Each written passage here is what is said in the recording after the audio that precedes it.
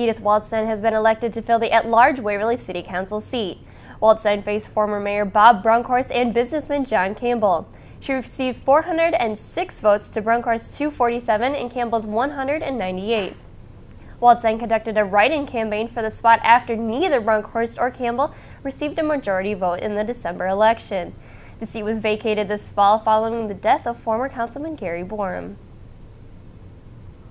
I've served on planning and zoning, so I know what the issues are. I know that economic development is very, very important. Education is important.